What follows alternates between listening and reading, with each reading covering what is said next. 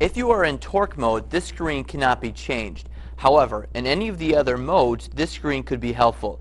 It relates to how the drive syncs in and out of motion with an existing input signal.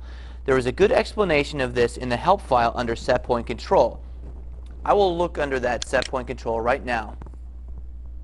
Go to Index, type set point control, and there it comes up. If I double click on set point control, I will see the explanation of exactly how this operation and this screen functions. I will give a brief explanation of it right now, however. Say, for example, there is a 5-volt signal from an external source being input to the Compax3. This voltage might relate to 1000 RPM, but no motion would happen until the drive is enabled and the set point input is activated.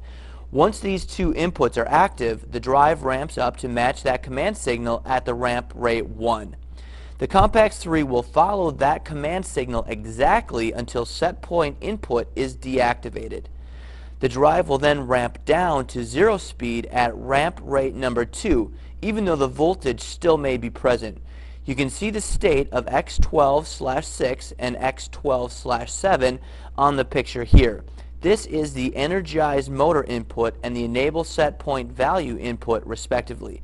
A detail of this connector's pinout can be found in the help under X12. Click Next when complete.